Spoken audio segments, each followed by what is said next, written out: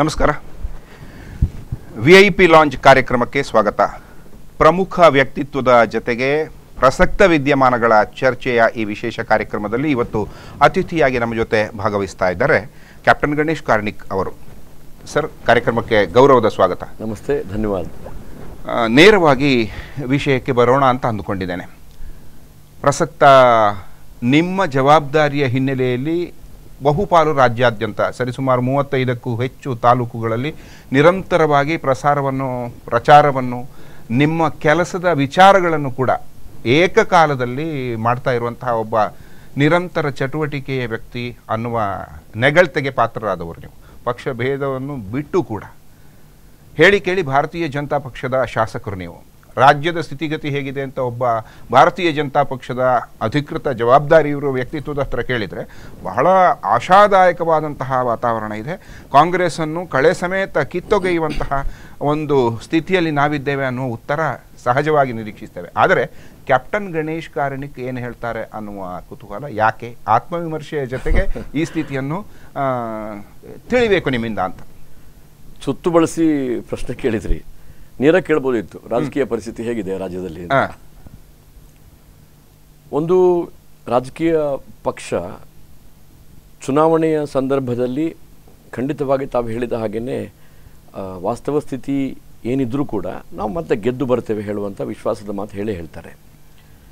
ನಾನು ಆ ಮಾತು ಹೇಳ್ತೀನಿ, ಆದರೆ ಅದಕ್ಕೆ ಕಾರಣಗಳನ್ನು ಕೊಡ್ತೀನಿ ನಾನು. ಮೊದಲನೇದ್ದು, ಹೋದ ವರ್ಷದ ಚುನಾವಣೆಯಲ್ಲಿ ಅಂದರೆ ಕಳೆದ ಚುನಾವಣೆಯಲ್ಲಿ ಭಾರತೀಯ ಜನತಾ ಪಾರ್ಟಿ ಅಧಿಕಾರ ಕಳೆದುಕೊಂಡದ್ದು ನಮ್ಮ ಮತದ ವಿಭಜನೆಯಿಂದಾಗಿ. ಜನ ಬಯಸಿ ಕಾಂಗ್ರೆಸ್ ಪಕ್ಷಕ್ಕೆ ಅಧಿಕಾರ ಕೊಡಲಿಲ್ಲ. KJP, BJP, BSR ಎಲ್ಲ ಒಟ್ಟು ಮಾಡಿದರೆ ನಮ್ಮ ವೋಟ್ ಪರ್ಸೆಂಟೇಜ್ ಅಷ್ಟೇ ಇತ್ತು. ಅದಾದ ನಂತರ ಕಳೆದ 5 ವರ್ಷಗಳಲ್ಲಿ ಅಥವಾ ಕಳೆದ 4.5 ವರ್ಷಗಳಲ್ಲಿ ಈ ಸರ್ಕಾರದ ಪರವಾಗಿ ಗಟ್ಟಿಯಾಗಿ ನಿಂತ್ಕೊಂಡಿಲ್ಲ, ತುಂಬ ಚೆನ್ನಾಗಿ ಮಾಡಿದ್ದಾರೆ ಹೇಳುವಂಥ ವಾತಾವರಣ ನಿರ್ಮಾಣ ಆಗಿಲ್ಲ. ಏನು ಕಾಂಗ್ರೆಸ್ನ ಸಂಸ್ಕೃತಿ ಒಡೆದಾಡುವಂಥ ನೀತಿ ಇದೆ, ಅದನ್ನು ಸಿದ್ದರಾಮಯ್ಯ ಅವರು ಇನ್ನಷ್ಟು ಪರ್ಫೆಕ್ಟ್ ಮಾಡಿಬಿಟ್ರು. ಅವರದ್ದು ವೋಟ್ ಬ್ಯಾಂಕ್ ಅಂತ ಇಟ್ಕೊಳ್ತಾರೆ. ಆ ವೋಟ್ ಬ್ಯಾಂಕನ್ನು ಕೂಡ ಗಟ್ಟಿಯಾಗಿ ಇಟ್ಕೊಳ್ಳಿಕ್ಕಾಗಿಲ್ಲ ಅವರಿಗೆ. ಅವರದ್ದೇನು OBC ಅಹಿಂದ ಹೇಳುವಂಥ ಸಂಗತಿಗಳಲ್ಲೂ ಕೂಡ.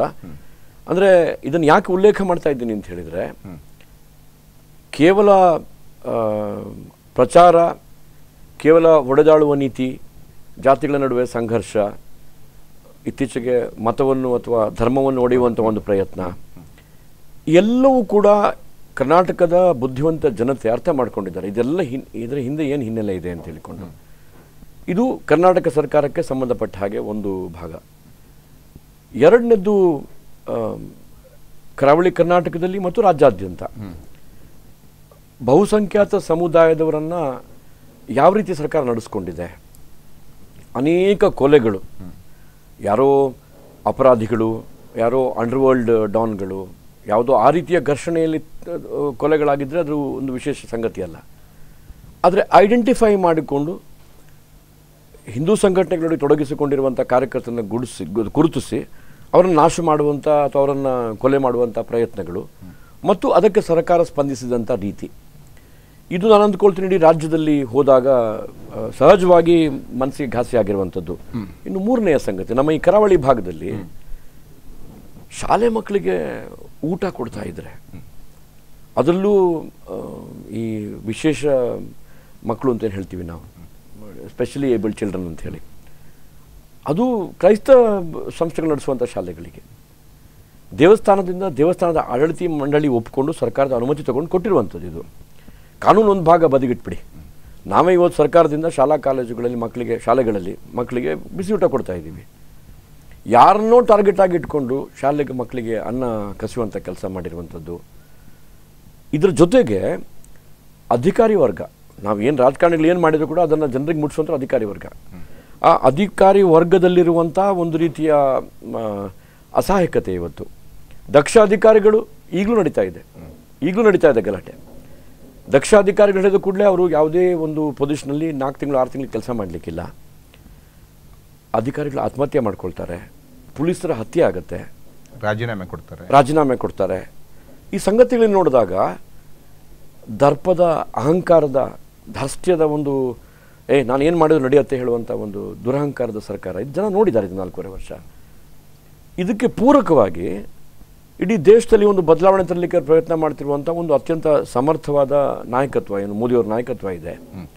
ಮತ್ತು ಕಳೆದ 60-68 ವರ್ಷಗಳ ಆಡಳಿತದ ವೈಖರಿಗೆ ಒಂದು ಹೊಸ ಭಾಷ್ಯ ಬರೆಯುವಂಥ ನಾಯಕತ್ವ ಏನಿದೆ, ಅಂತಾರಾಷ್ಟ್ರೀಯ ಮಟ್ಟದಲ್ಲಿ ಭಾರತದ ಘನತೆಯನ್ನು ಎತ್ತರಕ್ಕೆ ಹಿಡಿದಿರುವಂಥ ನಾಯಕತ್ವ ಏನಿದೆ, ಮತ್ತು ಅವರು ದೂರದೃಷ್ಟಿಯಿಂದ ಹಾಕೊಂಡಿರುವಂಥ ಕಾರ್ಯಕ್ರಮಗಳು, ಅದು ಭ್ರಷ್ಟಾಚಾರ ನಿರ್ಮೂಲನೆ ಇರ್ಬೋದು, ಕಪ್ಪು ಹಣದ ಸಂಗತಿಗಳಿರ್ಬೋದು, ಇಡೀ ದೇಶದ ವ್ಯವಹಾರವನ್ನು ಒಂದು ವ್ಯವಸ್ಥಿತ ರೂಪಕ್ಕೆ ತರುವಂಥ GSTಯ ಒಂದು ಇಂಟ್ರೊಡಕ್ಷನ್ ಇರ್ಬೋದು, ಅತ್ಯಂತ ಬೋಲ್ಡ್ ಡಿಸಿಷನ್ಸ್.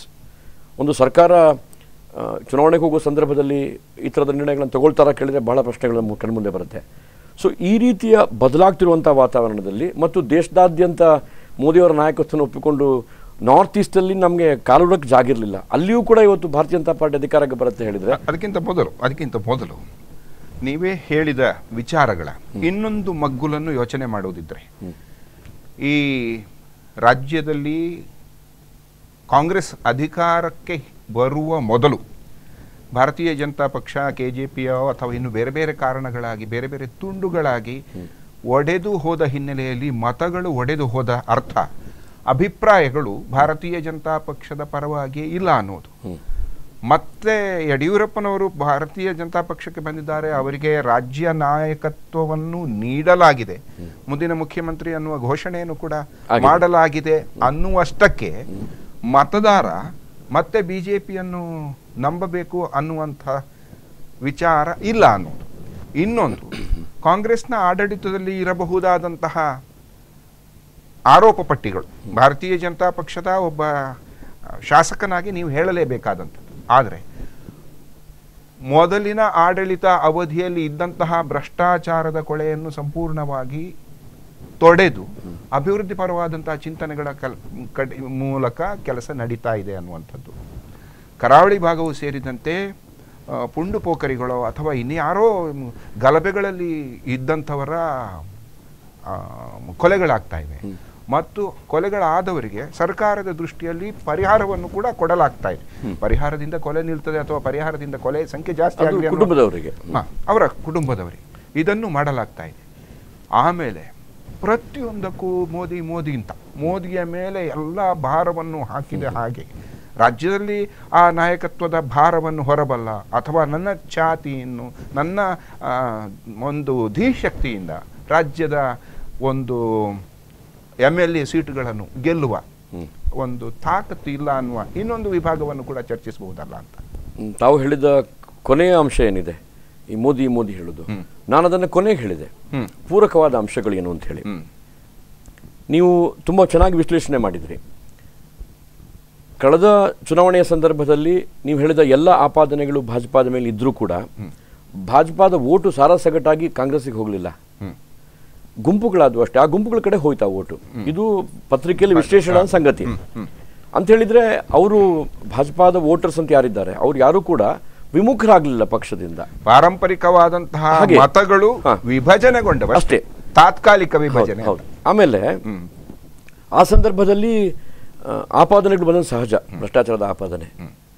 ಆ ಎಲ್ಲ ಕೇಸುಗಳು ಬಿದ್ದು ಹೋದ್ವಲ್ಲ ಕೋರ್ಟ್ನಲ್ಲಿ, ಎಲ್ಲ ಕೇಸುಗಳು ಬಿದ್ದು ಹೋಗಿದ್ದಾವೆ. ಮತ್ತು ನಾನು ಭಾಜಪಾ ಅನ್ನುವ ಕಾರಣಕ್ಕೆ ಈ ಮಾತು ಹೇಳ್ತಿಲ್ಲ. ಇವತ್ತು ಕರ್ನಾಟಕದಲ್ಲಿ ರಾಜ್ಯದ ಉದ್ದಗಲಕ್ಕೂ ಆಕ್ಸೆಪ್ಟಬಲ್ ಲೀಡರ್ಶಿಪ್ ಯಾರು, ಪಾಪ್ಯುಲರ್ ಲೀಡರ್ಶಿಪ್ ಯಾರು, ಜನರ ಮನಸ್ಸನ್ನು ಮುಟ್ಟಿದ ಲೀಡರ್ಶಿಪ್ ಯಾರು ಅಂತ ಕೇಳಿದ್ರೆ ಪತ್ರಿಕೆಯಲ್ಲೂ ಸರ್ವೆ ಆಗಿದೆ, ಮಾಧ್ಯಮಗಳಲ್ಲೂ ಸರ್ವೆ ಆಗಿದೆ. ಖಂಡಿತವಾಗಿ ನಿಸ್ಸಂದೇಹಿತವಾಗಿ ಅದು BS ಯಡಿಯೂರಪ್ಪ ಅವರು. ಒಂದಷ್ಟು ಆಪಾದನೆಗಳು ಒಂದು ಒತ್ತಿಗಿಡಿ. ಆದರೆ ಕರ್ನಾಟಕದಲ್ಲಿ ಭಾಗ್ಯಲಕ್ಷ್ಮಿ ಕೊಟ್ಟದ್ದು ಯಾರು, ಸಾಮಾನ್ಯ ಜನರಿಗೆ ಅನುಕೂಲ ಆಗುವ ಹಾಗೆ ಕೇಳಿದ್ರೆ BS ಯಡಿಯೂರಪ್ಪ ಅಂತ ಹೇಳ್ತಾರೆ.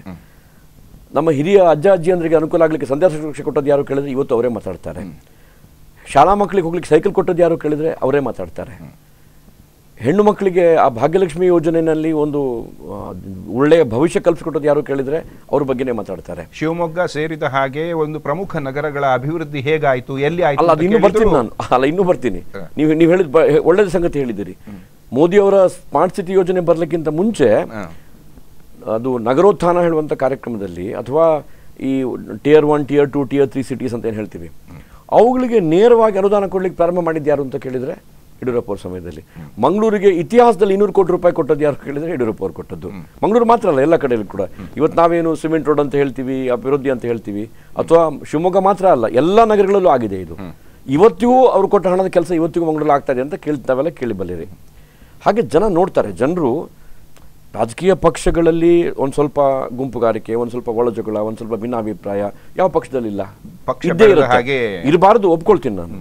ಆದರೆ 5 ವರ್ಷಗಳ ಕಾಲ ಆಡಳಿತ ನೀವು ಆಲೋಚನೆ ಮಾಡಿದ್ರೆ, ನಾನು ಶಿಕ್ಷಣ ಕ್ಷೇತ್ರದವನು, ನೀವು ಒಂದು ಸಣ್ಣ ಉದಾಹರಣೆ ಕೊಡ್ತೀನಿ, ದಾಖಲೆ ಸಹಿತ. ನಮ್ಮ ಸರ್ಕಾರ, ಸಮ್ಮಿಶ್ರ ಸರ್ಕಾರ ಬರುವಾಗ ಕರ್ನಾಟಕದಲ್ಲಿ ಶಿಕ್ಷಣಕ್ಕೆ ಎಷ್ಟು ದುಡ್ಡಿತ್ತು ಹೇಳಿದ್ರೆ 4,800 ಕೋಟಿ ರೂಪಾಯಿ. ಜಗದೀಶ್ ಶೆಟ್ಟರು ಕೊನೆಯ ಬಜೆಟ್ ಏನು ಕೊಟ್ಟರು ಫೆಬ್ರವರಿ 2013ರಲ್ಲಿ, 4,800 ಕೋಟಿ ಇದ್ದದ್ದನ್ನು 22,200 ಕೋಟಿಗೆ ತಗೊಂಡೋದ್ರು. From 4,800 to 22,200 crores. ಈ ವರ್ಷ ಕೊಟ್ಟಿರೋದು 28,600 ಕೋಟಿ ರೂಪಾಯಿ. 4.5 ವರ್ಷದ ಅವಧಿಯಲ್ಲಿ ನಾವು ತಗೊಂಡು ಹೋಗಿರೋದು 18,000 ಕೋಟಿ ರೂಪಾಯಿ ಎಕ್ಸ್ಟ್ರಾ ಫಂಡ್ಸ್. ಈಗಿಲ್ಲಿ ಕೊಟ್ಟಿರುವಂಥದ್ದು 22,500 ಕೋಟಿಯಿಂದ 28,500 ಕೋಟಿಯಿಂದ 6,000 ಕೋಟಿ. 190 ಹೊಸ ಪದವಿ ಕಾಲೇಜುಗಳು, 300 ಸೈನ್ಸ್ ವಿಭಾಗ, 600 ಕಾಮರ್ಸ್ ವಿಭಾಗ, ಗ್ರಾಂಟ್ ಇನ್ ಏಡ್ ಸಂಸ್ಥೆಗಳಿಗೆ ಜೋಡಿಸ್ಕೊಂಡಿರುವಂಥದ್ದು, ಖಾಲಿ ಹುದ್ದೆ ತುಂಬಲಿಕ್ಕೆ ಅನುಮತಿ ಕೊಟ್ಟಿರುವಂಥದ್ದು. ಶಿಕ್ಷಣ ಕ್ಷೇತ್ರದಲ್ಲಿ ಅದ್ಭುತವಾದ ಕೆಲಸವನ್ನು ಮಾಡಿದ ಆ ಸಮಯದಲ್ಲಿ. ಅಂದರೆ ಆಪಾದನೆಗಳನ್ನು ಹೊರತುಪಡಿಸಿದರೆ ಕರ್ನಾಟಕದಲ್ಲಿ ಆ 3.5 ವರ್ಷಗಳ ಕಾಲ ಯಡಿಯೂರಪ್ಪ ಅವರು ಮುಖ್ಯಮಂತ್ರಿಗಳಾಗಿದ್ದಾಗ ಏನು ನಡೀತು ಅದು ಸುವರ್ಣಯುಗ ಅಂತ ನಾನು ಹೇಳ್ತೇನೆ. ಖಂಡಿತವಾಗಿ ಸ್ವರ್ಣ ಗ್ರಾಮ ಯೋಜನೆ ಇರ್ಬೋದು, ಕೃಷಿಕರಿಗೆ ಅನುಕೂಲ ಆಗುವಾಗೆ ಪಂಪ್ಸೆಟ್ಗೆ ಉಚಿತ ವಿದ್ಯುತ್ ಕೊಟ್ಟಿರೋದು ಸಂಗತಿ ಇರ್ಬೋದು, ನೂರಾರು ಸಂಗತಿಗಳನ್ನು ಅವ್ರು ಮಾಡಿದ್ರು ಅದನ್ನು ಆ ಟೈಮಲ್ಲಿ ಅವಕಾಶ ಸಿಕ್ಕಿದಾಗ. ಆಮೇಲೆ 36,350 ಕೋಟಿ ರೂಪಾಯಿ ಬಜೆಟ್ ಇರಿತ್ತು, ಇಡೀ ರಾಜ್ಯದ ಬಜೆಟ್. 1 ಲಕ್ಷ ಕೋಟಿ ತೊಗೊಂಡು ಹೋಗಿ ಯಾರು ಕೇಳಿದ್ರೆ ಅವರೇ ತೊಗೊಂಡು ಹೋಗಿರುವಂಥದ್ದು. ಇವತ್ತು ತೊಗೊಂಡು ಹೋಗಿದ್ದಾರೆ. ಆದರೆ 1,80,000 ಕೋಟಿ ರೂಪಾಯಿ ಸಾಲವನ್ನು ಕಳೆದ 4 ವರ್ಷದಲ್ಲಿ ಮಾಡಿದ್ದಾರೆ ಈ ಸರ್ಕಾರ. ಬಜೆಟ್ ಇರುವುದೇ 2,09,000 ಕೋಟಿ. ಅದರಲ್ಲಿ 1,80,000 ಕೋಟಿ ಇವ್ರು ಬಂದ ಮೇಲೆ ಸಾಲ ಆಗಿದೆ. ಹಳೆದೆಲ್ಲ ಸೇರಿಕೊಂಡು 2,42,000 ಕೋಟಿ ಇದೆ. ಇವ್ರು ಬಂದಲ್ಲಿ 1,82,000 ಕೋಟಿ ಸಾಲ ಮಾಡಿದ್ದಾರೆ. ಸೊ ಈ ಎಲ್ಲ ಸಂಗತಿಗಳು ಜನ ನೋಡಿರ್ತಾರೆ ಖಂಡಿತವಾಗಿ. ಸೊ ಆ ದೃಷ್ಟಿಯಲ್ಲಿ ಹೇಳಿರುವಂಥದ್ದು ನಾನು. ಉತ್ತರದ 3 ರಾಜ್ಯಗಳ ಚುನಾವಣೆಗೆ ಸಂಬಂಧಪಟ್ಟ ಹಾಗೆ ಅಲ್ಲಿ ಆಗಿರುವಂತಹ ಮೈತ್ರಿ ಅಥವಾ ಈ ಹಿಂದೆ ಭಾಜಪ ಬೇರೆ ಪಕ್ಷಗಳ ಜೊತೆಗೆ ಸೇರಿಕೊಂಡು ಮಾಡಿದಂತಹ ಸರ್ಕಾರಗಳ ಬಹು ಉತ್ತಮವಾದ ಕೊಡುಗೆ ಅನ್ನುವುದಕ್ಕಿಂತ ಮಧ್ಯದಲ್ಲಿ ನೆವನ ಹಿಡಿದೋ ಅಥವಾ ಸಕಾರಣವಾಗಿಯೋ ಪಕ್ಷಗಳು ಹೊರಬಂದದ್ದು, ಇದರಿಂದಾಗಿ ಆಡಳಿತಾತ್ಮಕವಾದ ಮುಜುಗರವನ್ನು ಅನುಭವಿಸುವಂಥದ್ದು ದೃಷ್ಟಾಂತ ಇರ್ತಾ ಉತ್ತರದಲ್ಲಿ ಮತ್ತೆ ಯಾಕೆ ನಾಗಾಲ್ಯಾಂಡ್, ತ್ರಿಪುರಾಗಳಲ್ಲಿ ಈ ಸ್ನೇಹ ಹಸ್ತ ಚಾಚುವಂತಹ ಅನಿವಾರ್ಯತೆಯನ್ನು ನೋಡಿ. ನಾವು ರಾಜಕೀಯದಲ್ಲಿದ್ದೇವೆ. ರಾಜಕೀಯದಲ್ಲಿ ಒಂದು ಫಲಿತಾಂಶ ಏನು, ಅಸೆಂಬ್ಲಿ ಚುನಾವಣೆಯ ಫಲಿತಾಂಶದ ಆಧಾರದಲ್ಲಿ ಸರ್ಕಾರ ರಚನೆ ಆಗಬೇಕು. ಎಲ್ಲಿ ಸರಳ ಬಹುಮತ ಬರುತ್ತೆ ಅಥವಾ 2/3 ಮೆಜಾರಿಟಿ ಬರುತ್ತೆ ಅಲ್ಲಿ ಸ್ನೇಹ ಹಸ್ತ ಚಾಚುವಂಥ ಅವಶ್ಯಕತೆ ಇರುವುದಿಲ್ಲ. ಎಲ್ಲಿ ಇಲ್ಲ ಅಲ್ಲಿ ಹೊಂದಾಣಿಕೆ ಮಾಡಿಕೊಳ್ಳಲೇಬೇಕಾಗತ್ತೆ. ಈಗಲ್ಲ, ಬಹಳ ಹಿಂದಿಂದ ಈ ಕೋಲಿಷನ್ ಪಾಲಿಟಿಕ್ಸ್ ಆವಾಗಿಂದನೂ ಇದೆ. ಅಕಸ್ಮಾತ್ ಒಂದು ರಾಜಕೀಯ ಪಕ್ಷವಾಗಿ ನೀವು ಪ್ರಯತ್ನ ಮಾಡುವುದಿಲ್ಲ ಅಂತ ಹೇಳಿದ್ರೆ, ಅಥವಾ ನಾವಿರುವುದು ಯಾಕೆ ರಾಜಕಾರಣದಲ್ಲಿ, ಕೇವಲ ಅಧಿಕಾರಕ್ಕೆ ಅಂತ ಹೇಳುವುದಿಲ್ಲ ನಾನು, ನಾವು ರಾಜಕಾರಣದಲ್ಲಿ ಇರುವುದು ಯಾಕೆ ಅಂತ ಹೇಳಿದ್ರೆ ನಮ್ಮ ಐಡಿಯಾಲಜಿ, ನಮ್ಮ ಸಿದ್ಧಾಂತ, ಇದರ ಆಧಾರದಲ್ಲಿ ಆಡಳಿತ ಕೊಡ್ಲಿಕ್ಕೆ. ಆಡಳಿತ ಕೊಡಬೇಕು ಅಂದ್ರೆ ನೀವು ಅಧಿಕಾರಕ್ಕೆ ಬರಬೇಕು ಖಂಡಿತವಾಗಿ. ಮತ್ತೆ ಇನ್ನೊಂದು ಪಕ್ಷವನ್ನು ಅಧಿಕಾರದಿಂದ ದೂರವಿರಿಸುವುದು ಕೂಡ ಒಂದು ಉದ್ದೇಶವೇ ಆಗಿರುತ್ತದೆ. ಇದರಲ್ಲಿ ಸ್ವಲ್ಪ ನನಗೆ ತಾತ್ವಿಕ ವ್ಯತ್ಯಾಸ ಇದೆ. ಜನರ ಅಭಿಪ್ರಾಯಕ್ಕೆ ಗೌರವ ಕೊಡಬೇಕು.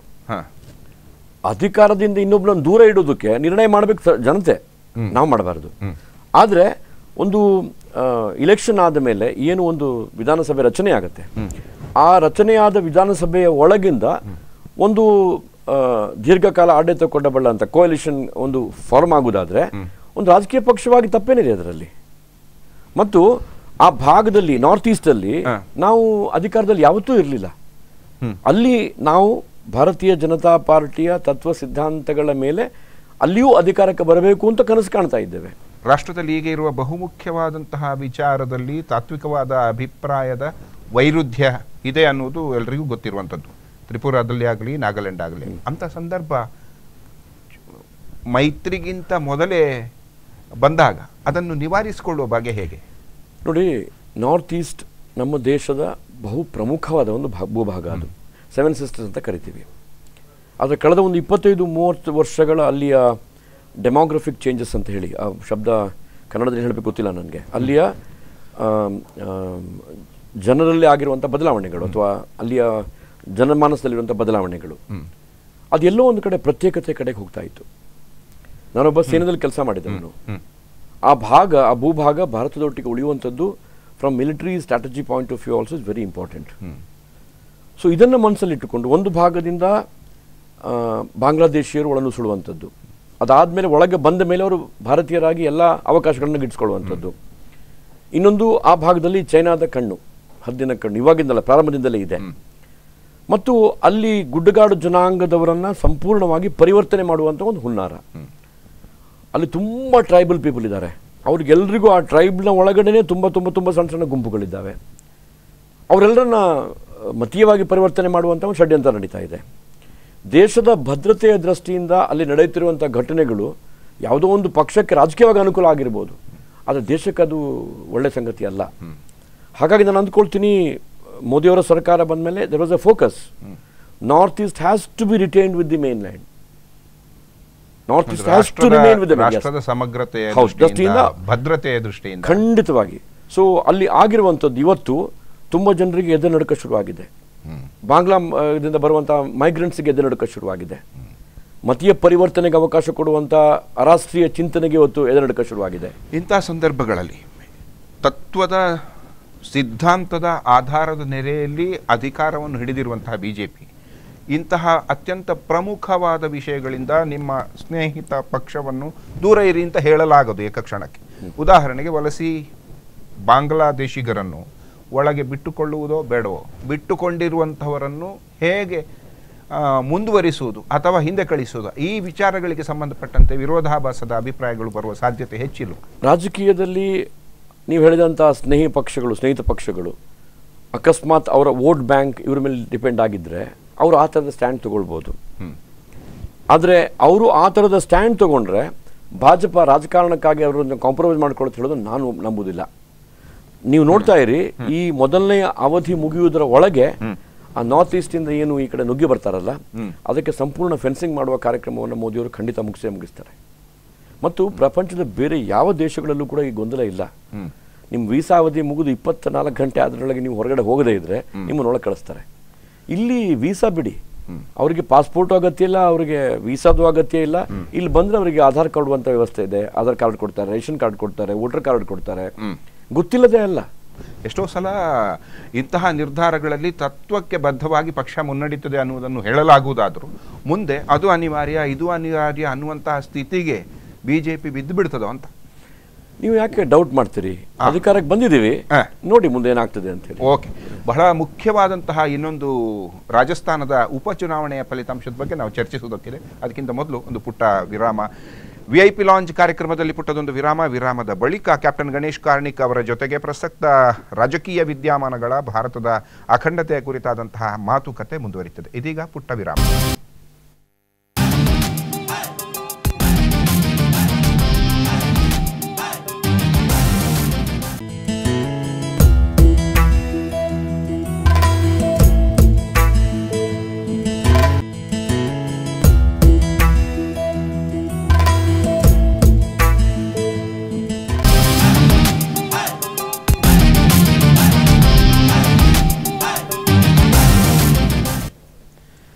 ವಿರಾಮದ ಬಳಿಕ ಮತ್ತೆ ಸ್ವಾಗತ. VIP ಲಾಂಜ್ ಕಾರ್ಯಕ್ರಮ ಇದು.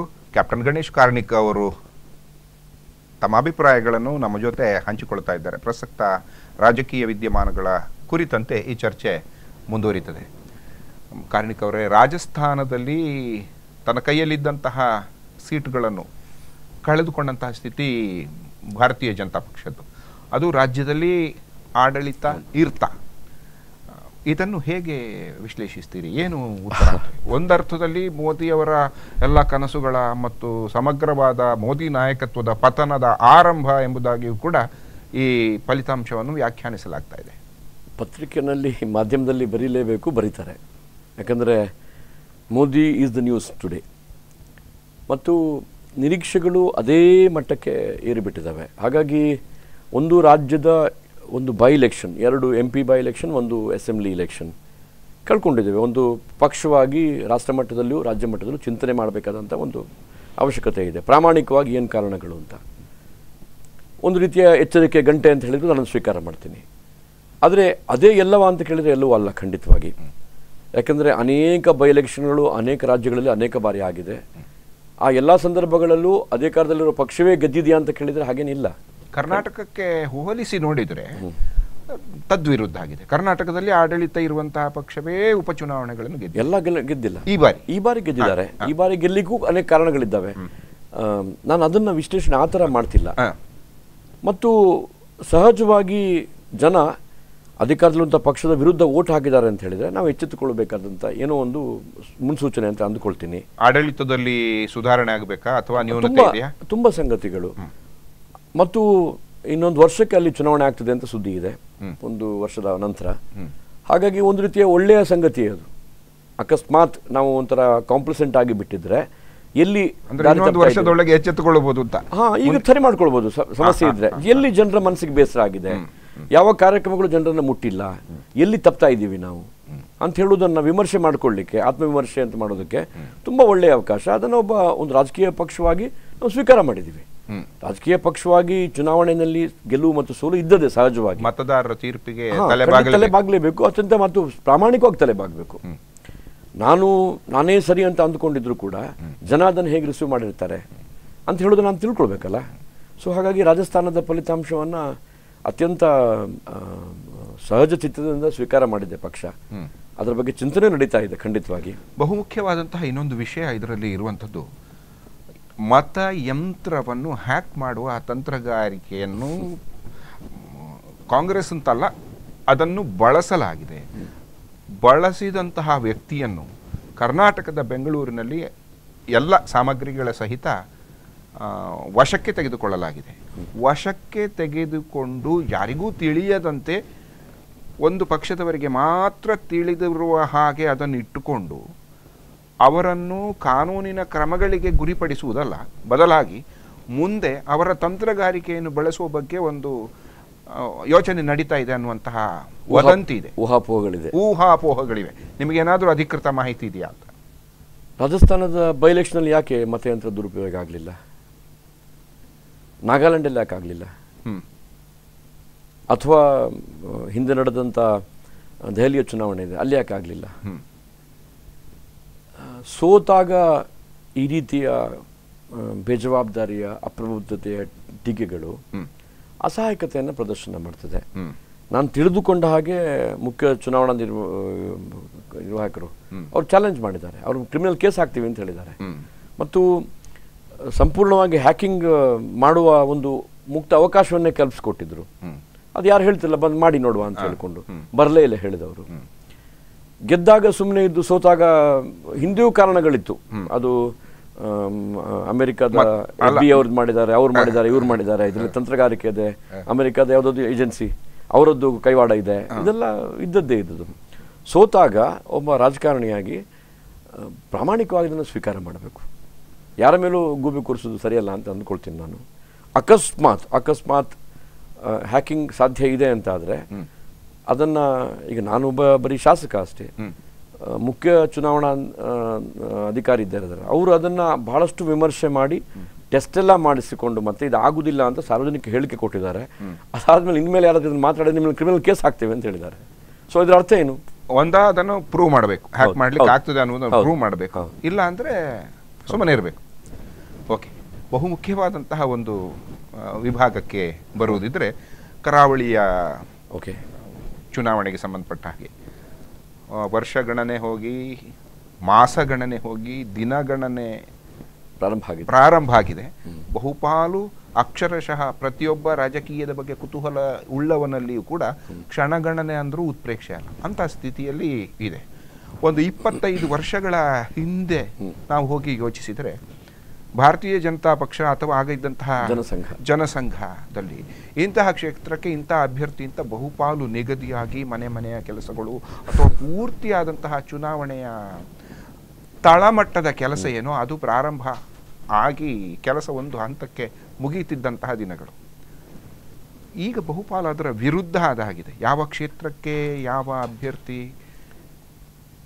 ಒಬ್ಬರ ಇಬ್ಬರ ಡಮ್ಮಿ ಯಾರು ಅಥವಾ ಕೊನೆಗೆ ಉಳಿಯುವವರು ಯಾರು? ಇನ್ನು ಎಷ್ಟೋ ಕ್ಷೇತ್ರಗಳಲ್ಲಿ ತೀರಾ ಹೊಸ ಮುಖಗಳನ್ನೇ BJP ಪರಿಚಯಿಸ್ತಾ ಇದೆಯಾ ಇತ್ಯಾದಿ ಗೊಂದಲಗಳು ಬಹುಮುಖ್ಯವಾಗಿ ಕರಾವಳಿಯಲ್ಲಿಯೂ ಕೂಡ ಇದೆ. ರಾಜ್ಯಾದ್ಯಂತವೂ ಅದೇ ಸ್ಥಿತಿ ಇದೆ. ಯಾಕೆ ಹೀಗೆ? ನಮ್ಮಲ್ಲಿ ಗೊಂದಲಗಳಿಲ್ಲ. ಹೊರಗಡೆ ಕೂತ್ಕೊಂಡು ನೀವೆಲ್ಲ ಆಲೋಚನೆ ಮಾಡ್ತಾ ಇದ್ದೀರಿ. ಒಂದು. ಎರಡನೇದು, ನನ್ನನ್ನು ಕೇಳಿದರೆ ಕಳೆದ 6 ತಿಂಗಳಿಂದ ಮುಂಬರುವ ಚುನಾವಣೆಯ ದೃಷ್ಟಿಯಲ್ಲಿ ಭಾರತೀಯ ಜನತಾ ಪಾರ್ಟಿ ಅತ್ಯಂತ ವ್ಯವಸ್ಥಿತವಾಗಿ ಬೂತ್ ಮಟ್ಟದ ಕಾರ್ಯಕರ್ತರನ್ನ ನಿಯೋಜಿಸುವಂತ ಕೆಲಸವನ್ನು ಮಾಡ್ತಾ ಇದೆ. ಅಮಿತ್ ಶಾ ಅವರು ಮತ್ತು ನಮ್ಮ ಜಾವಡೇಕರ್ ಅವರು, ಪಿಯೂಷ್ ಗೋಯಲ್ ಅವರು ವಿಶೇಷ ಜವಾಬ್ದಾರಿ ವಹಿಸಿಕೊಂಡು ಕರ್ನಾಟಕದ ಕಡೆ ಗಮನ ಕೊಡ್ತಾ ಇದ್ದಾರೆ. ನಾನು ಈಗ ಒಬ್ಬ ಶಾಸಕ, ನನಗೂ ಕೂಡ ಒಂದು ಕ್ಷೇತ್ರದ ಜವಾಬ್ದಾರಿ ಕೊಟ್ಟಿದ್ದಾರೆ. ಇಲ್ಲಿದ್ಯಾವುದು ಅಲ್ಲ, HD ಕೋಟೆ ಕ್ಷೇತ್ರ ಜವಾಬ್ದಾರಿ ಕೊಟ್ಟಿದ್ದಾರೆ. ಒಬ್ಬ MP 2 ಕ್ಷೇತ್ರ ನೋಡಬೇಕು, ಒಬ್ಬ ಶಾಸಕ 2 ಕ್ಷೇತ್ರ ನೋಡಬೇಕು, ಈ ಥರದ್ದೆಲ್ಲ ಮಾಡ್ಕೊಂಡಿದ್ದಾರೆ. ನಿಮ್ಮ ಕ್ಷೇತ್ರ ಅಲ್ಲ, ನಿಮ್ಮ ಕ್ಷೇತ್ರ ಬಿಟ್ಟು ಹೊರಗಡೆ ಬೇರೆ ಕ್ಷೇತ್ರ. ಒಂದು ಬೂತ್ ಅನ್ನ ಗಟ್ಟಿ ಮಾಡುವುದಕ್ಕಾಗಿ ನವಶಕ್ತಿ ಹೇಳುವಂತ ಒಂದು ಸೂತ್ರ ಅಂದ್ರೆ 9 ಜನ ಆ ಬೂತ್ ಅಲ್ಲಿ ಅತ್ಯಂತ ಪ್ರಮುಖರಾಗಿ ಕೆಲಸ ಮಾಡಬೇಕು. ಮತದಾರರ ಪಟ್ಟಿಯ ಒಂದು ಪೇಜ್ ಏನಿದೆ, ಒಂದು ಪೇಜಲ್ಲಿ ಸುಮಾರು 60-65 ಹೆಸರಿರ್ತದೆ.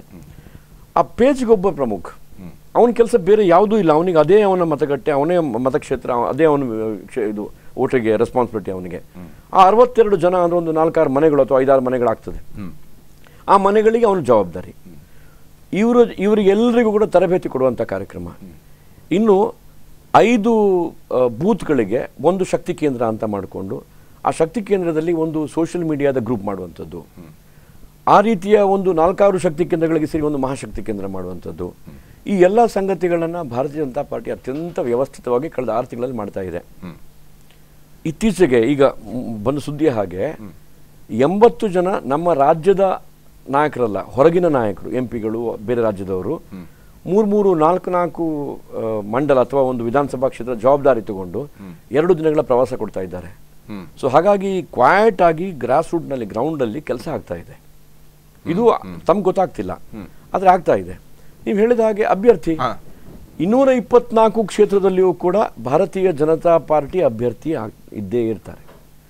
ಪಕ್ಷ ಇವತ್ತು ರಾಷ್ಟ್ರೀಯ ಮಟ್ಟದಲ್ಲಿ ನಿಮ್ಗೆ ಗೊತ್ತಿದೆ, ಒಂದು ರೀತಿಯಲ್ಲಿ ಒಂದು ಪೊರಕೆ ತಗೊಂಡು ಎಲ್ಲರನ್ನ ಗುಡಿಸೋದಾಗಿ ಇಡೀ ದೇಶ ಕ್ಲೀನ್ ಆಗಿಬಿಟ್ಟಿದೆ. ಹಾಗಾಗಿ ಪೈಪೋಟಿ ಜಾಸ್ತಿ ಇದೆ, ಆಕಾಂಕ್ಷಿಗಳ ಸಂಖ್ಯೆ ಜಾಸ್ತಿ ಇದೆ. ನನಗೆ ವಿಶ್ವಾಸ ಇದೆ. ಏನು ವಿಶ್ವಾಸ ಅಂತ ಹೇಳಿದ್ರೆ, ನಮ್ಮ ಕೇಂದ್ರ ನಾಯಕತ್ವ ಈ ರೀತಿಯ ಅನೇಕ ಚುನಾವಣೆಗಳನ್ನು ಕಳೆದ 4 ವರ್ಷದಲ್ಲಿ, 3-4 ವರ್ಷದಲ್ಲಿ ಮಾಡಿ ಒಳ್ಳೆಯ ಫಲಿತಾಂಶ ಕೊಟ್ಟಿದೆ ದೇಶಕ್ಕೆ. ಅವರು ಕರ್ನಾಟಕಕ್ಕೆ ವಿಶೇಷವಾದ ಗಮನ ಕೊಡ್ತಾ ಇದ್ದಾರೆ ಕಳೆದ 6 ತಿಂಗಳಿಂದ.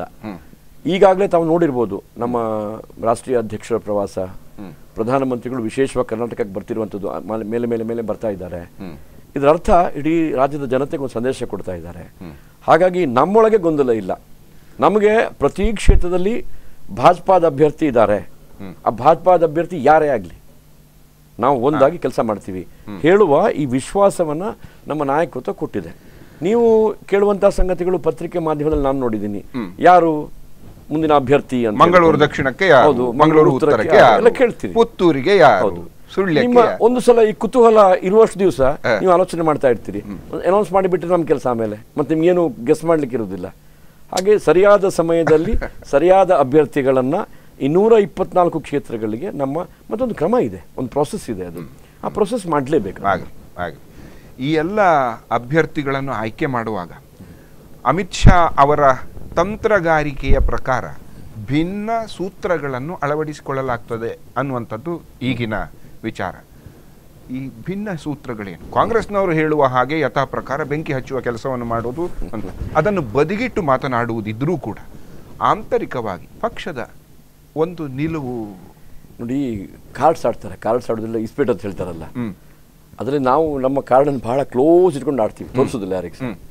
ಹಾಗೆ ಭಿನ್ನ ಸೂತ್ರ ನಾನು ನಿಮ್ಗೆ ಹೇಳಿಬಿಟ್ರೆ ಹೇಳಲಿಕ್ಕಾಗೋದಿಲ್ಲ. ಅದು ಇಷ್ಟೇ ಅಂದ್ರೆ ಸಾಮಾಜಿಕ ನ್ಯಾಯ, ಅರ್ಹತೆ, ವಿನ್ನಬಿಲಿಟಿ, ಗೆಲ್ಲುವಂತ ಇದು, ಮತ್ತು ಎಲ್ಲ ವರ್ಗಗಳಿಗೆ ಒಂದು ಅವಕಾಶ ಕೊಡುವಂಥದ್ದು, ಅನೇಕ ಸಂಗತಿಗಳಿದ್ದಾವೆ. ನೀವು ಹೇಳಿದಾಗೆ ಯಂಗ್ ಫೇಸ್, ಎಕ್ಸ್ಪೀರಿಯನ್ಸ್ ಬೇಕು, ಯಂಗ್ ಫೇಸು ಬೇಕು. ಇದೆಲ್ಲವನ್ನ ಮನಸ್ಸಲ್ಲಿ ಇಟ್ಟುಕೊಂಡು ಮತ್ತು ವಿರೋಧ ಪಕ್ಷಗಳ ತಂತ್ರಗಾರಿಕೆಗೆ ತಂತ್ರಗಾರಿಕೆ, ಈ ಎಲ್ಲ ಸಂಗತಿಗಳನ್ನು ಸರಿಯಾದ ಸಮಯದಲ್ಲಿ ಈಗ ಜನತಾದಳದವರು ಅನೌನ್ಸ್ ಮಾಡಿದ್ದಾರೆ, ನಾನು ಅದನ್ನು ಬಹಳ ಸೀರಿಯಸ್ ತಗೊಳ್ಳೋದಿಲ್ಲ. ಆದರೆ ಈಗ ವಿರೋಧ ಪಕ್ಷದ ಅವರು ಏನು ಅನೌನ್ಸ್ ಮಾಡಿಲ್ಲ, ಅವರು ಕೂಡ ಅನೌನ್ಸ್ ಮಾಡಿಲ್ಲ. ಸೊ ಹಾಗಾಗಿ ಇದು ಒಂದು ರೀತಿಯಲ್ಲಿ ಚೆಸ್ ಆಟ ಇದ್ದ ಹಾಗೆ. ನಮ್ಮ ಮುಂದಿನ ಮೂವ್ ಏನು ಅಂತ ಹೇಳೋದು ಯಾರಿಗೆ ಹೇಳಲಿಕ್ಕಾಗೋದಿಲ್ಲ. ನಾವು ಇಷ್ಟೇ ಹೇಳ್ತೀನಿ ನಾನು, ಬಹಳ ಸ್ಪಷ್ಟವಾಗಿ ಎಲ್ಲ ಕ್ಷೇತ್ರದಲ್ಲೂ ನಾವು ಅಭ್ಯರ್ಥಿ ಇರ್ತಾರೆ ಮತ್ತು ಪಕ್ಷ ಸರಿಯಾದ ಸಮಯದಲ್ಲಿ ಸರಿಯಾದ ನಿರ್ಣಯವನ್ನೇ ತಗೊಳುತ್ತೆ. ನಮ್ಮ ಕೆಲಸ ಇರುವಂಥದ್ದು ಪಕ್ಷ ಯಾರನ್ನ ನಿಲ್ಲಿಸಿದ್ರು ಕೂಡ ಒಂದಾಗಿ ಇಳಿದು ಕೆಲಸ ಮಾಡಿ ಭಾರತೀಯ ಜನತಾ ಪಾರ್ಟಿ ಅಧಿಕಾರಕ್ಕೆ ತರುವಂಥದ್ದು ತಂದೆ ತರ್ತೀವಿ ಕರ್ನಾಟಕದಲ್ಲಿ. ಕರಾವಳಿಗೆ ಸಂಬಂಧಪಟ್ಟ ಹಾಗೆ ಸ್ವಲ್ಪ ಹತ್ತಿರದಿಂದ ಗಮನಿಸಿ ನೋಡುವುದಾದರೆ, ನೀವೇ ಪ್ರಸ್ತಾಪಿಸಿದ ಹಾಗೆ ಭಿನ್ನಮತ, ಆಂತರಿಕವಾದಂತಹ ಅಭಿಪ್ರಾಯ ಭೇದ, ಮತಭೇದ ಅಲ್ಲ, ಅಭಿಪ್ರಾಯ ಭೇದ, ಅಭ್ಯರ್ಥಿ ತಾನ ಆಗಬೇಕು ಅನ್ನುವ ಆಕಾಂಕ್ಷೆ, ಇದು ಬಹಳಷ್ಟು ಸಲ ಕರಾವಳಿಯಲ್ಲಿ ಕೆಲಸ ಮಾಡಿದೆ.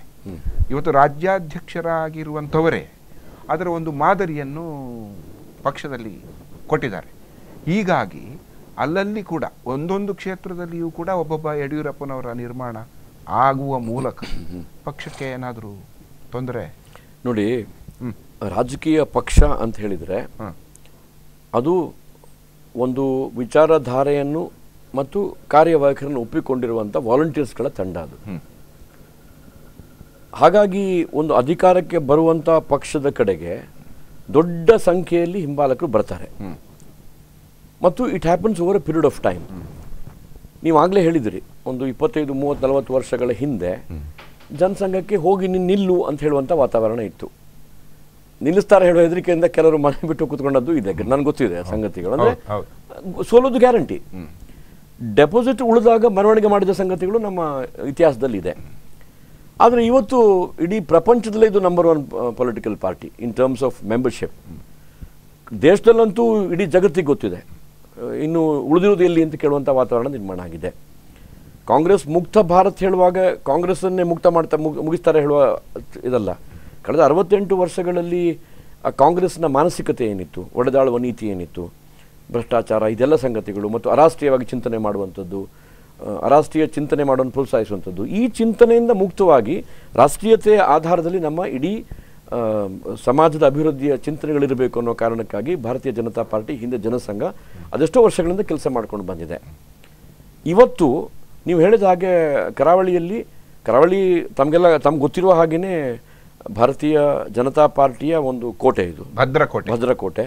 ಮತ್ತು ನಮ್ಮ ಏನು ಪರಿವಾರದ ವಿಶೇಷವಾದ ಕಲ್ಪನೆ ಇದೆ, ಸಂಘ ಪರಿವಾರದ ಕಲ್ಪನೆ ಇದೆ. ಇಡೀ ದೇಶದಲ್ಲೇ ಅತ್ಯಂತ ಹೆಚ್ಚು ಗೌರವ ಇರುವಂಥ ಒಂದು ಸಂಘಟನಾ ಶಕ್ತಿ ಇರುವಂಥ ಭೂಭಾಗ ಇದು. ಕಳೆದದಲ್ಲಿ ಸ್ವಲ್ಪ ಗೊಂದಲ ಆಗಿತ್ತು, ಪ್ರಾಮಾಣಿಕ ಒಪ್ಕೊಂಡಿದ್ದಾನಲ್ಲ, ಆಗಿತ್ತು ಅಂತ ಹೇಳಿ. ಈ ಬಾರಿ ಅದು ಯಾವ ಗೊಂದಲವೂ ಆಗುವುದಿಲ್ಲ. ನಾನು ಒಬ್ಬ ರಾಜಕೀಯ ಕಾರ್ಯಕರ್ತನಾಗಿ ಈ ರೀತಿಯ ಪೈಪೋಟಿ ಅಂತ ಹೇಳ್ತೀರ ನೀವು, ಅದು ಆ ಶಬ್ದ ಉಪಯೋಗ ಮಾಡಿದ್ರಿ, ಅಥವಾ ಅನೇಕ ಆಕಾಂಕ್ಷೆಗಳಿರುವಂಥದ್ದನ್ನು ಬಹಳ ಸಹಜವಾಗಿ ಸ್ವೀಕಾರ ಮಾಡ್ತಾ ಇದ್ದೀನಿ. ಅವ್ರು ಯಾರೂ ಕೂಡ ನಾಳೆ ಎಲ್ರಿಗೂ ಗೊತ್ತಿದೆ, ಭಾರತೀಯ ಜನತಾ ಪಾರ್ಟಿ ಒಂದು ವಿಧಾನಸಭಾ ಕ್ಷೇತ್ರಕ್ಕೆ ಒಬ್ಬನಿಗೆ ಟಿಕೆಟ್ ಕೊಡುತ್ತೆ, ಒಬ್ಬನಿಗೆ ಫಾರ್ಮ್ ಬಿ ಕೊಡುತ್ತೆ ಅಂತ ಹೇಳಿ ಅವ್ರಿಗೆ ಗೊತ್ತಿದೆ. ಅವರಿಗೆ ಸಹಜವಾಗಿ ಸ್ವೀಕಾರ ಮಾಡ್ತಾರೆ. ಅದನ್ನ ಅಭಿಪ್ರಾಯ ಭೇದ ಅಂತಲ್ಲ. ಒಬ್ಬ ರಾಜಕೀಯ ಕಾರ್ಯಕರ್ತನಾಗಿ ನನಗೊಂದು ಸೀಟ್ ಅಪೇಕ್ಷೆ ಇದೆ ಅಂತ ಹೇಳಿ ತಪ್ಪೇನಿದೆ ಅದರಲ್ಲಿ? ಏನು ಅಂತ ಹೇಳಿದ್ರೆ, ಇನ್ನೊಬ್ಬನಿಗೆ ಸೀಟ್ ಕೊಟ್ಟಾಗ ನಾನು ರಿಬೆಲ್ ಆಗಬಾರ್ದು. ನಾನು ಅದನ್ನು ಬಹಳ ಸಹಜವಾಗಿ ಸ್ವೀಕಾರ ಮಾಡಿಕೊಂಡು ಅಷ್ಟೇ ಆಸಕ್ತಿಯಿಂದ ಕೆಲಸ ಮಾಡಬೇಕು. ನಾನು ಅಂದ್ಕೊಳ್ತೀನಿ, ನಮ್ಮ ಸಂಸ್ಕಾರ, ನಮ್ಮ ಹಿರಿಯರ ಮಾರ್ಗದರ್ಶನ, ಇದೆಲ್ಲವೂ ಕೂಡ ಈ ಗೊಂದಲ ಅಂತ ನೀವೇನು ಹೇಳಿದ್ರಿ, ಆ ಗೊಂದಲ ಏನೂ ಇರುವುದಿಲ್ಲ. ಅಭ್ಯರ್ಥಿ ನಾಳೆ ಯಾರೊಂದು ನಿರ್ಣಯ ಆದ್ರೂ ಮುಗೀತಲ್ಲ, ಅದಕ್ಕೂ ಅಲ್ಲಿ ಮುಗಿದು ಹೋಗುತ್ತದು. ಇದು ಅತ್ಯಂತ ವಿಶ್ವಾಸದಿಂದ ಹೇಳ್ತಾ ಇದ್ದೀನಿ ನಾನು, ಸುಮ್ಮನೆ ಚರ್ಚೆಗಾಗಿ ಹೇಳ್ತಾ ಇಲ್ಲ. ಬಹಳ ಸುಂದರವಾಗಿದೆ, ಸೌಮ್ಯವಾಗಿದೆ ಕೇಳುವುದಕ್ಕೆ. ಆದರೆ ಅಭ್ಯರ್ಥಿಗಳ ಘೋಷಣೆ ಆದ ಬಳಿಕ ಮತ್ತೆ ಗೊಂದಲಗಳು ಸೃಷ್ಟಿಯಾದದ್ದು, ಮತ್ತೆ ಬಂಡಾಯ ಅಭ್ಯರ್ಥಿಯಾಗಿ ನಿಂತು ಗೆದ್ದ ಉದಾಹರಣೆಗಳು ಕೂಡ ಇದೇ ಕರಾವಳಿಯ ನೆಲದಲ್ಲಿ ಇರುವುದರಿಂದ ಇದರ ಬಗ್ಗೆ ಏನಾದರೂ ವಿಶೇಷವಾದ ಗಮನ ಹರಿಸಿದ್ದಿದೆಯೇ? ಒಂದು ಮುನ್ನೆಚ್ಚರಿಕೆ ಕ್ರಮ ಹೇಳ್ತೀನಿ ಕೇಳಿ. ಗ್ರಾಮ ಪಂಚಾಯತ್ ಚುನಾವಣೆಗೆ ಅಭ್ಯರ್ಥಿ ಸೆಲೆಕ್ಟ್ ಮಾಡ್ತೀವಿ, ತಾಲೂಕ್ ಪಂಚಾಯತಿಗೆ ಮಾಡ್ತೀವಿ, ಜಿಲ್ಲಾ ಪಂಚಾಯತಿಗೆ ಮಾಡ್ತೀವಿ. ಅಲ್ಲಿ ಇದೇ ಗೊಂದಲ ಇರ್ತದಾ ಇಲ್ವಾ? ಅಲ್ಲಿಯೂ ಅಪೇಕ್ಷಿತ ಥರ ಇಲ್ವಾ? ಸೊ ನಮ್ಮಲ್ಲೊಂದು ಮೆಕ್ಯಾನಿಸಮ್ ಇದೆ.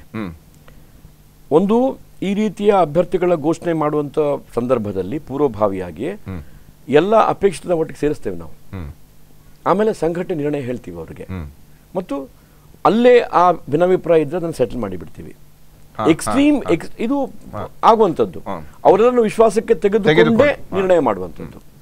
ಮತ್ತು ನಾನು ಆಗ ಹೇಳಿದೆ ಅಲ್ಲ, ಅವರಿಗೂ ಗೊತ್ತಿರತ್ತೆ ನಾನು ಪ್ರಯತ್ನ ಮಾಡ್ತಾ ಇದ್ದೀನಿ, ಇನ್ನೊಬ್ರು ಪ್ರಯತ್ನ ಮಾಡ್ತಾ ಇದ್ದಾನೆ ಅಂತ ಹೇಳಿಕೊಂಡು. ಸೊ 100ರಲ್ಲಿ 90 ಕೇಸಲ್ಲಿ ಸೆಟ್ಲ್ ಆಗುತ್ತೆ. ಅಕಸ್ಮಾತ್ ನೀವು ಹೇಳಿದ ರೀತಿಯಲ್ಲಿ ಏನಾದ್ರೆ ಮತ್ತೆ ವಿಶೇಷ ಪ್ರಯತ್ನ ಮಾಡ್ತೀವಿ, ಬೇರೆ ಬೇರೆ ಹಂತದಲ್ಲಿ ನಾಯಕರ ಹತ್ರ ಮಾತಾಡಿಸುವಂಥದ್ದು ಸ್ವರೂಪದಲ್ಲಿ ಹೌದು ಮಾಡ್ತೀವಿ. ಇನ್ನೂ ನಿಲ್ತಾನೆ ಅಂತ ಹೇಳಿದ್ರೆ ಮತ್ತೆ ರಾಜಕೀಯ ಫೇಸ್ ಮಾಡಲೇಬೇಕು, ಪ್ರಜಾಪ್ರಭುತ್ವ ಅವರ ಹಕ್ಕಿದೆ, ಮಾಡೇ ಮಾಡ್ತೀವಿ. ಬಹುಮುಖ್ಯವಾದಂತಹ ಕ್ಯಾಪ್ಟನ್ ಗಣೇಶ್ ಕಾರ್ಣಿಕ್ ಅವರ ರಾಜಕೀಯ ಜೀವನಕ್ಕೆ ಸಂಬಂಧಪಟ್ಟಂತಹ ಒಂದು ವಿಷಯದ ಪ್ರಸ್ತಾಪ ಆಗುವುದಕ್ಕಿದೆ. ಅದಕ್ಕಿಂತ ಮೊದಲು ವಿರಾಮ ತೆಗೆದುಕೊಳ್ಳದೆ ವಿಧಿ ಇಲ್ಲ. ಪ್ರಿಯ ವೀಕ್ಷಕರೇ, ಈ ಕಾರ್ಯಕ್ರಮ ವಿಶೇಷದಲ್ಲಿ ಪುಟ್ಟದೊಂದು ವಿರಾಮದ ಬಳಿಕ ಮತ್ತೆ ಕ್ಯಾಪ್ಟನ್ ಗಣೇಶ್ ಕಾರ್ಣಿಕ್ ಅವರು ನಮ್ಮ ಜೊತೆ ಇರ್ತಾರೆ. ಈಗ ವಿರಾಮ.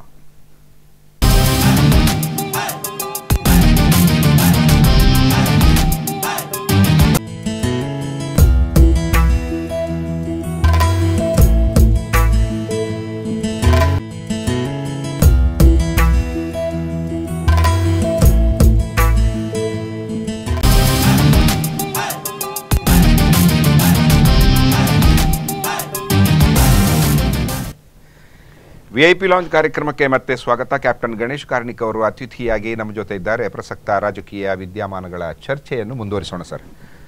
ಕರಾವಳಿ ಜಿಲ್ಲೆಗಳಿಗೆ ಸಂಬಂಧಪಟ್ಟ ಹಾಗೆ ಭಾರತೀಯ ಜನತಾ ಪಕ್ಷಕ್ಕೆ ಕ್ಯಾಪ್ಟನ್ ಗಣೇಶ್ ಕಾರ್ಣಿಕ್ ಅನ್ನುವಂಥ ವ್ಯಕ್ತಿತ್ವ ಒಂದು ಆಸ್ತಿ.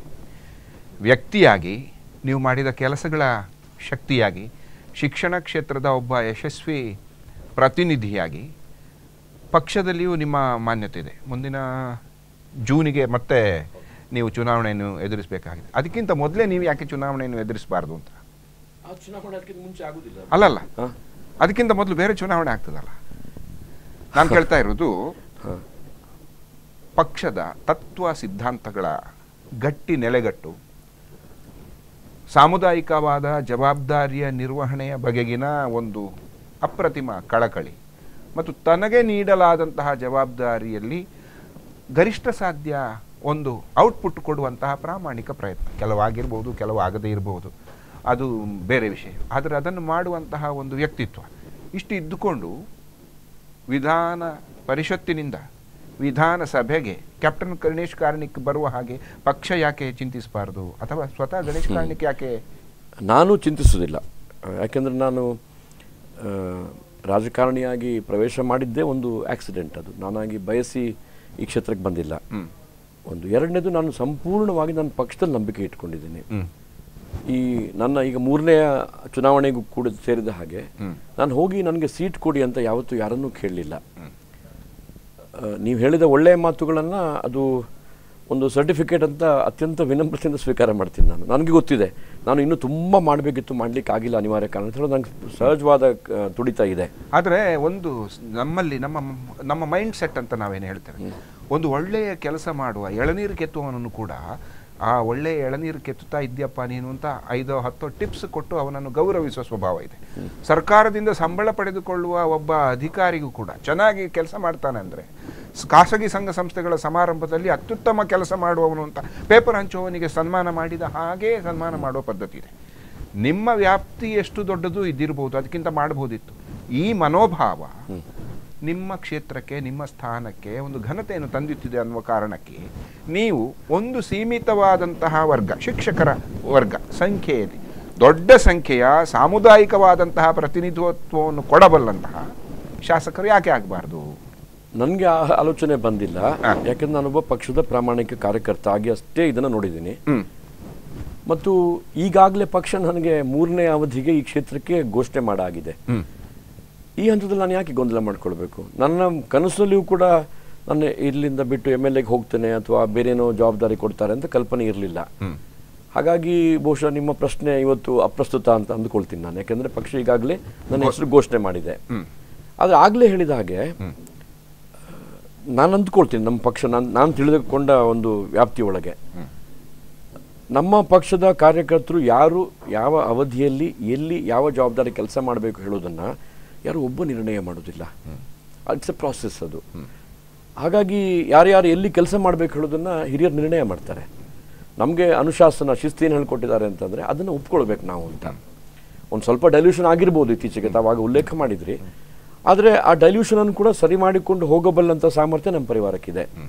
ಮತ್ತು ಇಡೀ ದೇಶದಲ್ಲಿ ಈ ಭಾಗ, ಕರಾವಳಿಯ ಭಾಗ ಏನಿದೆ, ಈ ರೀತಿಯ ಶಿಸ್ತುಬದ್ಧವಾದ ಅನುಶಾಸನ ಇರುವಂಥ ಒಂದು ಸಂಘಟನೆ ಆಗಬೇಕು ಅಂತ ಹೇಳುವುದನ್ನು ಹೇಳ್ತಾ ಇದೆ. ನಾವು ನಮ್ಮ ಸಂಘದ ಶಾಖೆಯಲ್ಲಿ ಒಂದು ಪ್ರಾರ್ಥನೆಯಲ್ಲಿ ಕೊನೆಗೊಂದು ವಾಕ್ಯ ಬರ್ತದೆ, ಪರಂ ವೈಭವನ್ನೇ ತುಮೆ ತತ್ಸ್ವರಾಷ್ಟ್ರಂ ಅಂತ. ನಾವೆಲ್ಲ ಇದನ್ನು ಯಾಕೆ ಮಾಡ್ತಾ ಇದ್ದೇವೆ ಅಂತ ಹೇಳಿದರೆ, ನಮ್ಮ ದೇಶವನ್ನು ಅತ್ಯಂತ ಉನ್ನತ ಸ್ಥಿತಿಲಿ ತಗೊಂಡು ಹೋಗ್ಲಿಕ್ಕೆ ಅಥವಾ ಕಾಣಲಿಕ್ಕೆ ಇಷ್ಟಪಡ್ತೀವಿ ನಾವು. ಅದಕ್ಕಾಗಿ ಇದೊಂದು ಅವಕಾಶ, ಇದೊಂದು ಜಸ್ಟ್ ಜವಾಬ್ದಾರಿ. ಇದೇ ಎಲ್ಲವೂ ಅಲ್ಲ. ನಾನಿವತ್ತು ಒಬ್ಬ ಶಾಸಕನಾಗಿ ಕೆಲಸ ಮಾಡಬೇಕಾದ್ರೆ ಇದರ ಹಿಂದೆ ಲಕ್ಷಾಂತರ ಕಾರ್ಯಕರ್ತರ ಅನೇಕ ವರ್ಷಗಳ ಪರಿಶ್ರಮ ಇದೆ. ಇದನ್ನು ನಾನು ಪ್ರಾಮಾಣಿಕ ಕಾರ್ಯಕರ್ತನಾಗಿ ಅರ್ಥ ಮಾಡಿಕೊಂಡ್ರೆ ನನಗೆ ಅವರೆಲ್ಲರ ಪರವಾಗಿ ಒಂದು ಜವಾಬ್ದಾರಿ ಸಿಕ್ಕಿದೆ, ಸಂಘಟನೆ ಅವಕಾಶ ಕೊಟ್ಟಿದೆ, ಇನ್ನೊಂದಕ್ಕೆ ಯಾಕೆ ಅಪೇಕ್ಷೆ ಪಡಬೇಕು? ಓಕೆ, ಜೂನ್ನ ತಯಾರಿ ಹೇಗೆ ನಡೆದಿದೆ ನಿಮ್ಮದು? ಈ ವರ್ಷ ಕಳೆದ ವರ್ಷಗಳಷ್ಟು ಜೋರಿನ ತಯಾರಿ ನಡೆದಿಲ್ಲ. ಯಾಕಂತ ಹೇಳಿದ್ರೆ ಈ MLA ಚುನಾವಣೆಯ ತಯಾರಿಗಳೇ ಜಾಸ್ತಿ ಆಗ್ತಾ ಇದೆ. ಆದರೆ ಇಲ್ಲಿ ಬರಲಿಕ್ಕಿಂತ ಮುಂಚೆ ನಾನು ನಮ್ಮ ಎರಡೂ ಜಿಲ್ಲೆಗಳ ITI ಸಂಬಂಧಪಟ್ಟ ಎಲ್ಲ ITI ಸಂಸ್ಥೆಗಳ ಪ್ರಾಂಶುಪಾಲರ ಸಭೆಯಲ್ಲಿ ಭಾಗವಹಿಸಿ ಬಂದಿದ್ದೆ. ನೀವು ಹೇಳಿದ ಕೆಲವು ಒಳ್ಳೆಯ ಮಾತುಗಳನ್ನು ಅವರು ಕೂಡ ಉಲ್ಲೇಖ ಮಾಡಿದರು. ನಾನು ತುಂಬ ಎಗ್ರೆಸಿವ್ ಆಗಿ ಬೀದಿಗಿಳಿದು ಹೋರಾಟ ಮಾಡುವಂಥ ಕೆಲಸ ಮಾಡಿದ್ರು ಕೂಡ ಪ್ರಾಮಾಣಿಕನಾಗಿ ಸೇವೆ ಸಲ್ಲಿಸಿದ್ದೀನಿ. ಅವ್ರ ಸಮಸ್ಯೆಗಳನ್ನು ಅರ್ಥ ಮಾಡ್ಕೊಂಡಿದ್ದೀನಿ. ಯಾರು ನನ್ನ ಹತ್ರ ಅವರ ಸಮಸ್ಯೆ ಅಥವಾ ಸಂಸ್ಥೆಯ ಸಮಸ್ಯೆ ತಗೊಂಡು ಬಂದಾಗ ಸ್ವತಃ ಅವರನ್ನೇ ಕರ್ಕೊಂಡು ಹೋಗಿ ಇಲಾಖೆಗಳಲ್ಲಿ ಕೆಲಸ ಮಾಡುವಂಥ ಕೆಲಸ ಮಾಡಿಸಿದ್ದೀನಿ. ವೈಯಕ್ತಿಕವಾಗಿ ನಾನು ಪ್ರಚಾರ ಬಯಸುವಂಥ ವ್ಯಕ್ತಿ ಅಲ್ಲ. ಅದಕ್ಕೆ ನೀವು ಎಲ್ಲಿ ನೋಡಿದ್ರು ನಂದು ಫ್ಲೆಕ್ಸ್ ಕಟ್ಔಟ್, ಬ್ಯಾನರ್ ಇದೆಲ್ಲ ನಾನು ಹಾಕುವುದಿಲ್ಲ. ಬಹಳ ಮಾಧ್ಯಮಗಳಿಗೆ ಓಡಿ ಹೋಗುವುದಿಲ್ಲ. ಹಾಗಾಗಿ ಎಲ್ಲೋ ಇದು ನಮ್ಮ ಶಿಕ್ಷಕರಿಗೆ ಗೊತ್ತಿದೆ ಏನು ಕೆಲಸ ಮಾಡಿದ್ದೀನಿ ಅಂತ. ಹೊರಗಡೆ ಬಹಳ ಪ್ರಚಾರ ನಾನು ಯಾವತ್ತೂ ಬಯಸಿಲ್ಲ. ಅದರಿಂದ ಹೊರಗಡೆ ಅಷ್ಟು ಇರಲಿಕ್ಕಿಲ್ಲ. ತುಂಬ ಕೆಲಸ ಮಾಡಲಿಕ್ಕೆ ಬಾಕಿ ಉಳಿದಿದೆ ಅಂತ ಗೊತ್ತಿದೆ. ಆದರೆ ಮಾಡಿದ ಕೆಲಸದಲ್ಲಿ ಒಂದು ಮನಸ್ಸಿಗೆ ಸಮಾಧಾನ ಇದೆ. ಮತ್ತು ಪ್ರಾಮಾಣಿಕನಾಗಿ ಹೇಳ್ತಾರೆ, ಈ ರಾಜಕಾರಣ ಅಂದರೆ ತುಂಬ ಕಷ್ಟ ಅಂತ ಹೇಳಿಕೊಂಡು, ಕಷ್ಟ ಅಂತ ನನಗೆ ಅನಿಸೋದಿಲ್ಲ. ಪ್ರಾಮಾಣಿಕವಾಗಿ ನಿಮ್ಮ ಇತಿಮಿತಿ ಸಮಯ ಪಾಲನೆಯೂ ಸೇರಿದ ಹಾಗೆ ಕೆಲಸ ಮಾಡಲಿಕ್ಕೆ ಸಾಧ್ಯ ಇದೆ. ಮಿಲಿಟರಿಯ ಒಂದು ಶಿಸ್ತನ್ನು ಜೀವನದಲ್ಲಿ ಈಗಲೂ ಅಳವಡಿಸಿಕೊಂಡಿರುವುದರಿಂದಲೇ ಕ್ಯಾಪ್ಟನ್ ಅನ್ನೋ ಹೆಸರು ನಿಮ್ಮ ಹೆಸರಿನ ಜೊತೆಗೆ ಈಗಲೂ ಇದೆ. ಕ್ಯಾಪ್ಟನ್ ಗಣೇಶ್ ಕಾರ್ಣಿಕ್ ಇದ್ದೀರಿ.